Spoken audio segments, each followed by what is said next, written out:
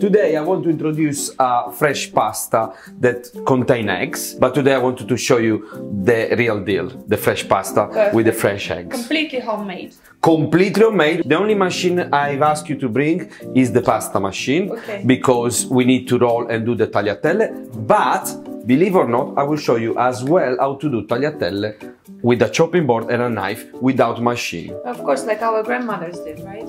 Okay. How we did the pasta before otherwise. Basically, when you don't have machine, you create a fountain with your flour, and we use eggs. At this time I'm doing just 250 grams. It's just for two of us, so I think it's more than enough. What I do generally, I mix the egg with the white and red together, and we put right in the middle, okay? I know it's a bit slow, this process, but trust me, it's the best way to incorporate the eggs with the flour, okay? Otherwise, if you don't want to do it in this way, another way to do it, use a bowl, plastic generally is better, and you put everything inside and you mix with your hands. It's definitely more messy than this. Leave it to me now. I keep going. We want all the flour to be absorbed with the eggs. And how hard it has to be. So basically, I will show you now. Remember, the pasta with eggs is like a muscle, okay? Because it's got protein. The pasta is done, you should touch, and this come back to normal. So, done, Tatiana. This one can go straight to the fridge, just a bit of cling film. If you don't put cling film, the dough get dry, and we're gonna rest for half an hour. Why does it have to go to the fridge? Because it contains eggs. So the pasta needs to rest, okay? Pasta is rest, it's time now to roll it.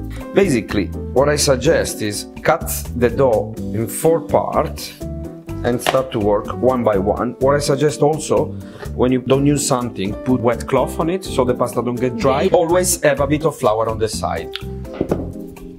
With a rolling pin, flat a bit the dough, because it cannot go in the pasta when it's so big. The machine is about few millimeters, so reduce as much as you can, and then we start to roll it. Use always a bit of flour on top, not too much, so it doesn't stick.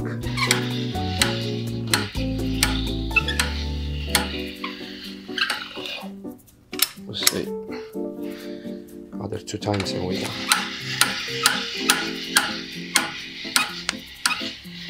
You see, at this stage, when the pasta is nice and thin, we have this particular part of the machine, which I call cutter, and we got 2 types, tagliolini, tagliatelle, or fettuccine. Is the pasta we are going to do today. So make sure you dust a bit the pasta before it goes to the machine, and sometimes put a bit of flour here through the rolls, okay?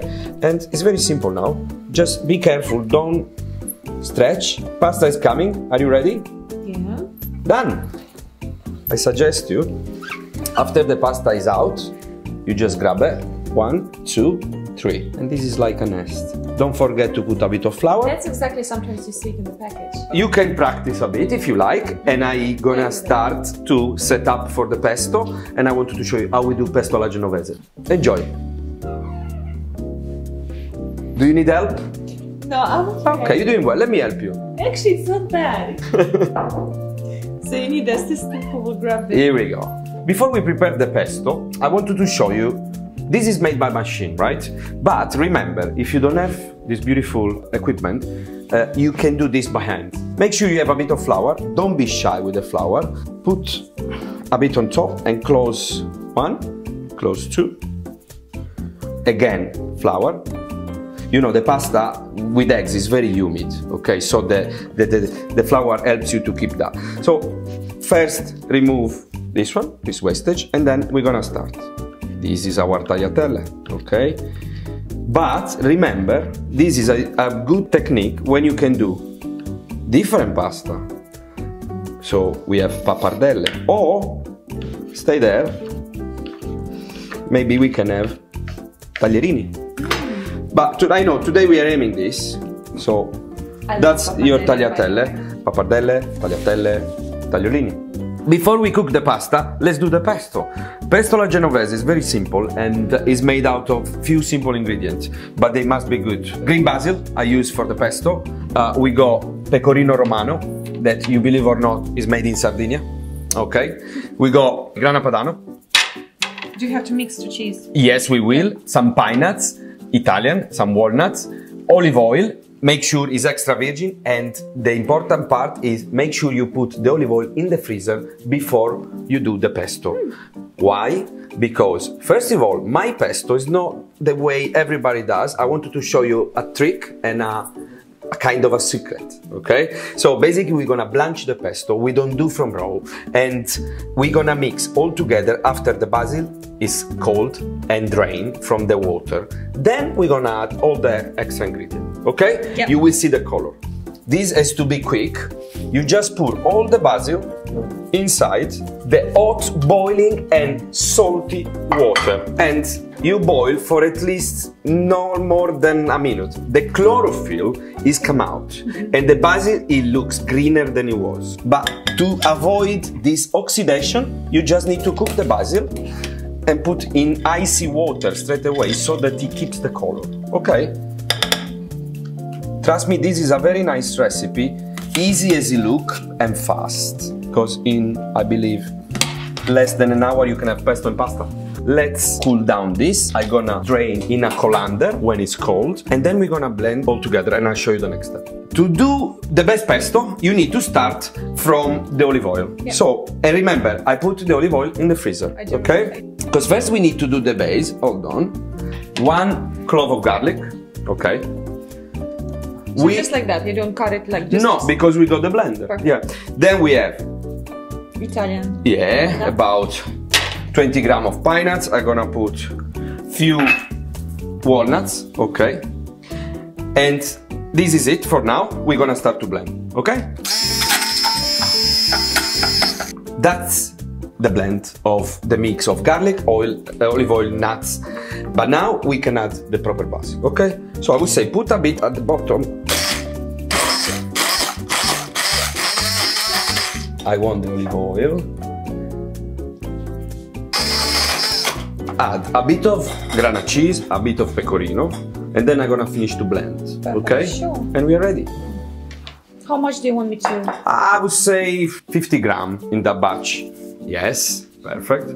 I've never seen adding cheese at this.